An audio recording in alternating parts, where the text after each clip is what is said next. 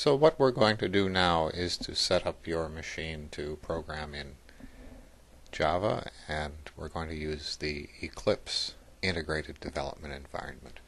So we can go directly to eclipse.org, and you'll see that there is a place to begin a download. So Eclipse has in it a Java compiler. So we don't need to go and get a Java developer's kit. The JDK, if the compiler that comes with Eclipse is good enough for you, and it is. So we will just go directly to download and unzip the Eclipse integrated development environment. The most recent version of Eclipse is what we will go for. And there's a whole bunch of them.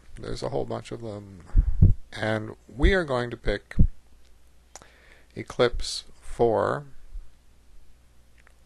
Java developers.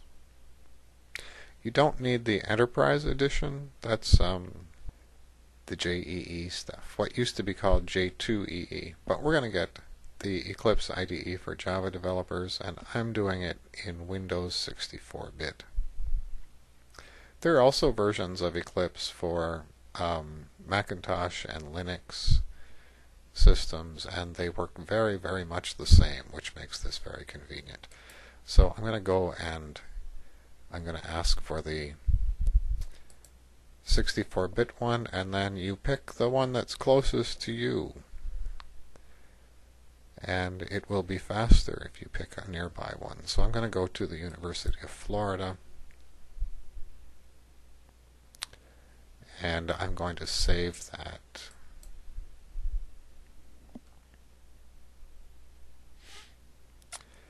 Eclipse doesn't come as an exe, and there isn't an install process for Eclipse. You just go and get it, and it's a zip file, and you unzip it. I'm going to drop it on my desktop so I'll be able to find it. The current version of Eclipse is called Juno. So every version of Eclipse has a name that's the next letter in the alphabet. So we had Indigo was the one before. Helios was the H one. So once you have this file downloaded, the Eclipse zip file, where you drop this is where Eclipse will be installed in double quotes. There is no install. So if I double click on this, now what do I have to do? I'm going to just extract all, and it is saying to me select a destination and extract files.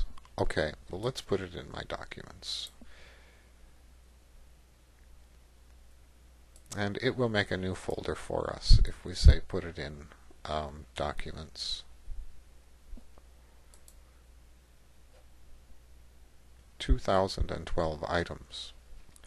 Once you unzip the Eclipse zip file that we downloaded, you get a directory called Eclipse when you unzip it, and because it's not a normal Windows install, you don't get icons added to your desktop and your Windows thing. This is the actual Eclipse exe. So to run Eclipse, you run that, and what we need to do is to make not a copy of that, but a shortcut to that. So let's create a shortcut. And my shortcuts include the name of the Eclipse that we're using. So I'm going to say that this is Eclipse Juno, and it's the 64. So there's a whole bunch of them, and I only want to work with one at a time because I'll get mixed up. So I'm going to copy that shortcut and put it on my start menu or my desktop or wherever you like to have those so that you can find them.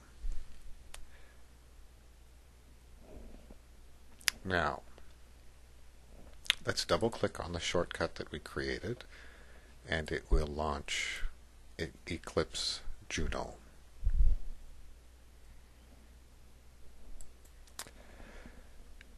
So when you start using Eclipse, the first thing that will happen is that it will say what workspace do you want to work in?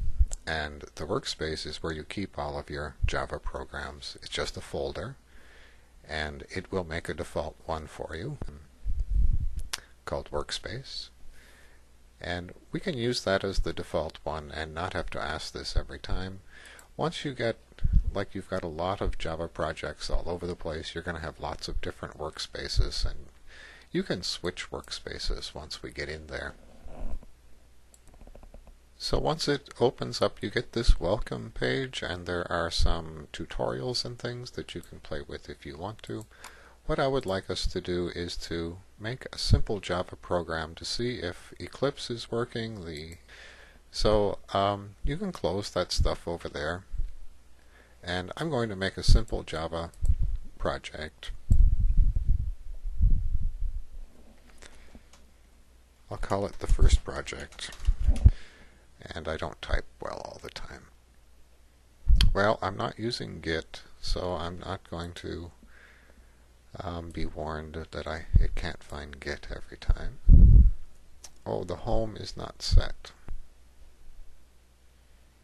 This is another Git thing. Git is a source control which is becoming very popular now, and it's integrated in with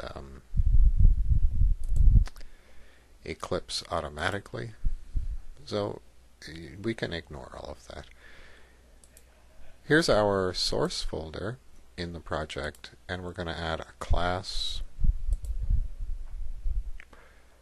The name of a class in Java always starts with a capital letter.